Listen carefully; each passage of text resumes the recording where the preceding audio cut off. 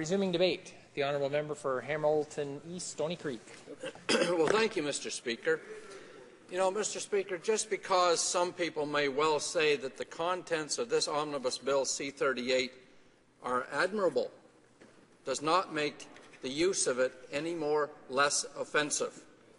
Bill C-38 clearly is being used to slide controversial amendments to a number of pieces of non-budgetary legislation past Parliament. Equally, if not more important, Mr. Speaker, it was done to slide them past the Canadian public without adequate scrutiny or due diligence being allowed. Let's be clear. The Conservatives are doing this so as to minimize the political damage to their government. Mr. Speaker, just consider for a moment a few items contained in Bill C-38 which on their own would have been problematic for this Conservative government. Just one issue, the raising of the age of eligibility for the old age security from 65 to 67. Had this change been given the airing it deserves, it clearly would have become a larger flashpoint with most Canadians than it already had done so, while neatly tucked inside of Bill C-38. Actually, on that point, in my time in Parliament, I have never seen such blundering and mishandling of a trial balloon as happened with the changes to OAS eligibility. It began in Davos when the PMO media notes contained a reference to a potential change to OAS. Then, when the opposition questioned the minister daily for a full week, finally the minister from HRDC gave indications there was some need for something to happen to OAS. And finally, later, after 10 days, Finance Minister finally spoke, saying something was likely to happen, but not before 2025. Of course, during the time lag, before anybody from government had the decency to respond, there was a firestorm from seniors that somehow their incomes would be cut. Then, of course, seniors got mad as they learned their kids now would have to work 2 additional years. Mr. Speaker, I would remind the government members that OAS is not a pension. OAS is a retirement security payment to protect seniors from literally starving. One has to ask what would have become of these changes had they been given the standalone consideration of a single bill before the HRDC committee. Equally as concerning to thousands of Canadians are the changes within Bill C-38 that move to make it harder for seasonal workers to claim EI on a repeating basis as their seasonal type of work demands. Now, I personally believe that the Conservatives limiting the length of time environmental reviews of major construction projects can be drawn out may well be considered wise in Conservative circles. But now I ask you, truthfully, does anybody here truly believe that 1/3 of C-38 that deals with the environment shouldn't properly be in a bill or bills of its own? Having said this, I also believe Conservatives have significantly underestimated Canadians' commitment to the environment. Surely no one in this House of Commons believes Canadians can be fooled simply because major environmental changes are tucked inside of an omnibus budget bill. The very existence of Bill C-38 suggests that Conservatives believe Canadians are so dumb as to not realize this has all being done solely to minimize public awareness and avoid criticism. Mr. Speaker, this Herculean effort, this act of misjudgment, will certainly come back to haunt each and every Conservative who votes for Bill C-38. Just as the Conservatives drove the agenda on the gun registry for 20 years, using it over and over to raise millions of dollars, Bill C-38 has now handed their opposition the very same type of issue going forward to 2015's election.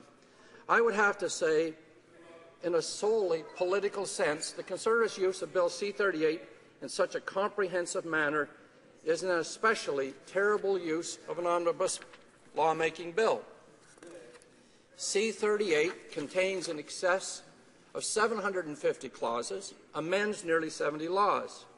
One area alone affected by Bill C-38 that I believe has yet to strike home to Canadians is the changes in the oversight of the Canadian Security Intelligence Service, CSIS.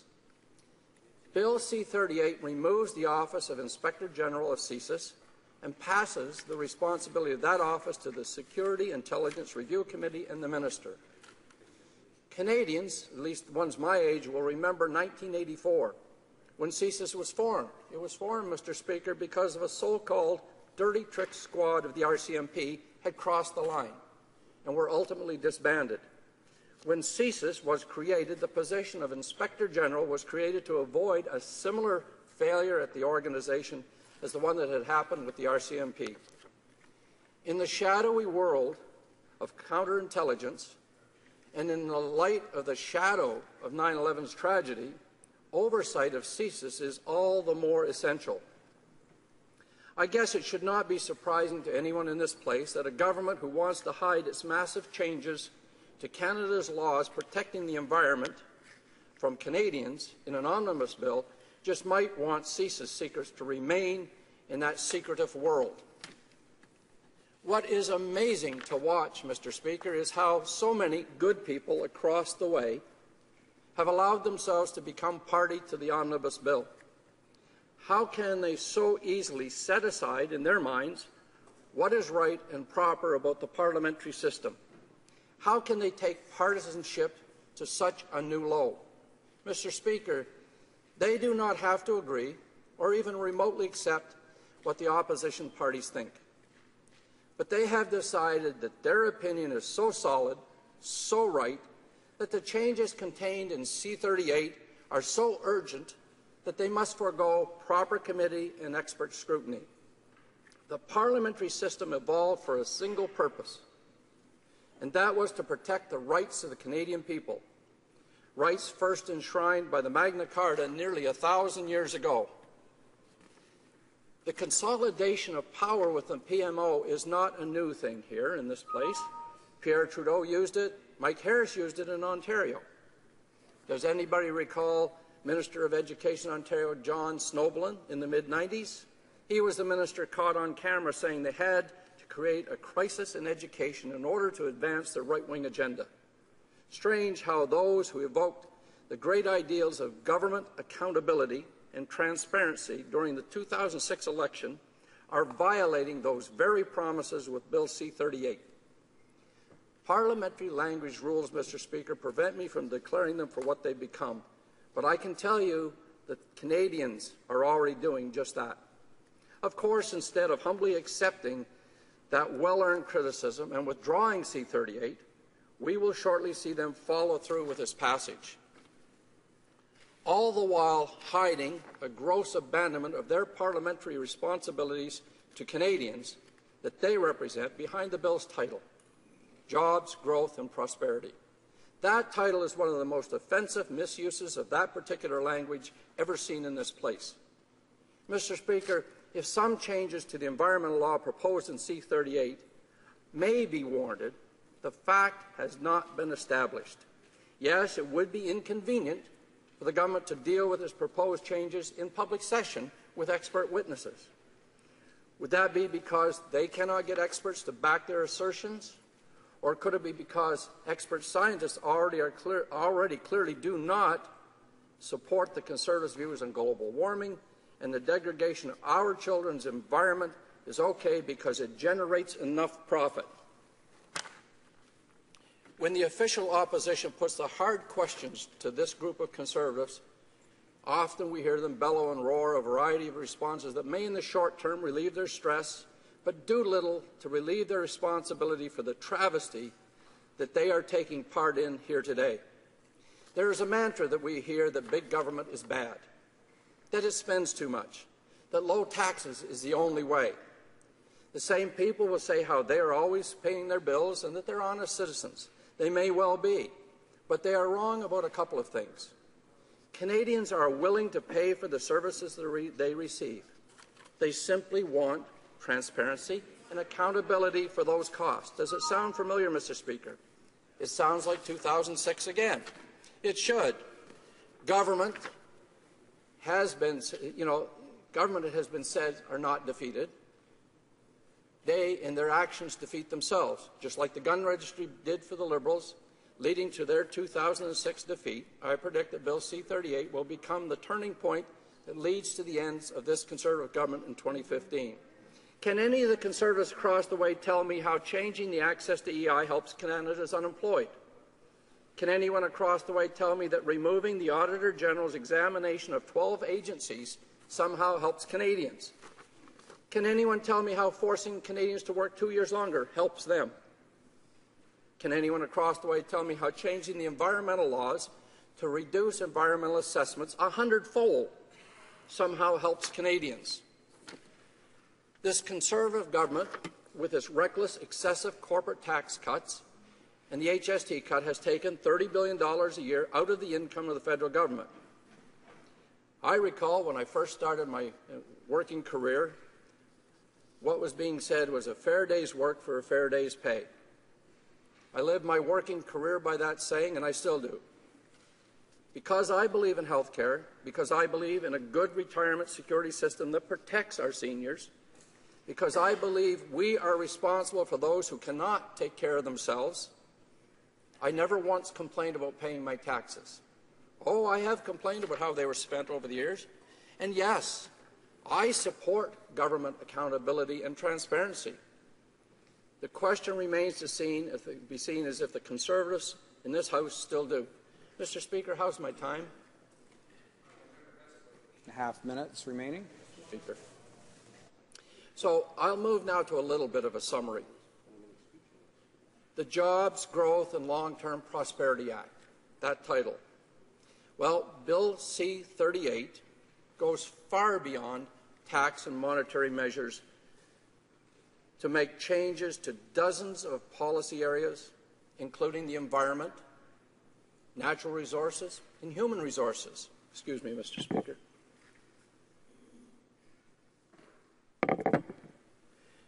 We were clear in the Finance Committee, all of the opposition parties were clear, that we believed we should not have been asked to vote on a budget bill that grants Cabinet the power to make far-reaching regulatory changes as seen within Bill C-38.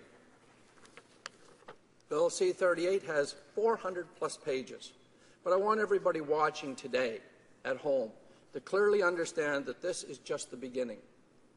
There will be yet another budget bill in the fall. So here's a few points, Mr. Speaker. First, there is a near total environmental overhaul in Bill C-38 that doesn't belong in a budget bill. The government wants a one-project, one-review environmental assessment system, so it is repealing the Canadian Environmental Assessment Act and replacing it with the Canadian Environmental Assessment Act of 2012. And I want to stress, it's reduced assessments 100-fold. Mr. Speaker, that type of decision does not belong with a Finance Committee. The bill also sets out limits for completion of reviews, and the minister will have the power to shut down a review panel if he thinks it won't finish on time. What is on time? On time is when you give the proper study to protect the environment for our children and our grandchildren. How can anyone say that this belongs in a budget bill? This particular type of decision needs the due diligence supplied by a comprehensive review by experts and by the particular committee that's tasked with such a review. Not 5 minutes of questions at Finance Committee. Mr. Speaker, one day in Finance Committee when we were reviewing Bill C-38, we had witnesses. One that wanted to talk about genetically modified seeds. Another one wanted to talk about the environment. Another one wanted to talk about the fisheries. And it went on. We had 7 people sitting there. Each one of them had a serious topic. We got to ask 5 questions. 5 minutes of questions. Where do you even start with that comprehensive panel? We went through panel after panel with the same type of problems. Consider the EI definition for suitable work. That doesn't belong before the Finance Committee. Anybody here clearly knows that it should have gone before the Human Resources Committee. Now, C-38 removes definitions of suitable work from the Employment Insurance Act and gives the federal cabinet the power to create new regulations about what constitutes suitable work and reasonable efforts to work. The bill gives no details about what the new criteria will be. Mr. Speaker, how does the decision on removing the oversight of the Auditor General belong in a finance bill? After Bill C-38, the Auditor General will no longer, I repeat, no longer be required to annually audit several agencies, including Social Sciences, Humanities Research Council, the Natural Sciences and Engineering Research Council, the Northern Pipeline Agency, and the Canadian Polar Commissions. These agencies must submit annual financial reports to the Minister instead. I said this committee, and I'll say it here again today. How does putting the fox in charge of the henhouse create jobs and prosperity? Backlogged immigration applications will be eliminated. Among the amendments to the Immigration Refugee Protection Act is a move to wipe out a backlog of 280,000 applications under the Skilled Worker Program. Skilled worker, Mr. Speaker. Skilled workers is what particularly Western Canada is screaming for. And that list is going to be wiped out. Applications made before 2008 will be deleted. Oh, they're gracious. They'll refund the fee. They've just taken away people's dreams. Dreams of coming to Canada and being a part of this great country and contributing to this great country. At the Finance Committee, we heard a very compelling intervention on these immigration changes from the member from Newton North Delta. She asked the committee to consider, and I'll ask you to consider the same thing to the people here today. How do these changes, which will destroy the dreams of people who trusted in Canada, somehow create jobs and prosperity? How in the world can you justify doing this within a budget bill with the claims that it'll improve our prosperity? The Fishery Act changes contained in Bill C-38 do not belong at a Finance Committee. Where is our expertise at Finance in dealing with the fisheries? It's very clear where that belongs. Bill C-38 shuts down several government-funded groups and agencies, including the National Council on Welfare, the Public Appointments Commission, Rights and Democracy, the National Roundtable on the Environment and the Economy, the Canadian Artists and Producers Professional Relations Tribunal, and Assisted Human Reproduction Canada. It creates a new Social Security Tribunal to hear appeals on decisions made by the Old Age Security, Employment Insurance, and other programs, and creates a Shared Services Canada Department. Mr. Speaker, how's my time? Okay. So when you stop to consider the breadth of what's happening here, if you really pause and look at the 400-plus pages, the 700 clauses, the areas of the bill that requires expertise in given areas that are not areas of responsibility of the Finance Committee, areas that clearly belong with Human Resources, clearly belong with Immigration Review, and clearly belong in other places. The fact of what has happened or is happening in this place is the removal of the trust the Canadians have given us, each one of us. We're all elected to come here for one purpose, to stand up and scrutinize the government, to work with the government, to provide the due diligence on governmental laws and legislation necessary to ensure that the changes that are being made are the best possible changes for the people. We hear members on the other side talk about working together, and in the same motion, Mr. Speaker, they turn around and they limit debate, or they come out with a bill like this. A bill like this that hand ties all members of Parliament to the place where they cannot do the due diligence that they're responsible to do.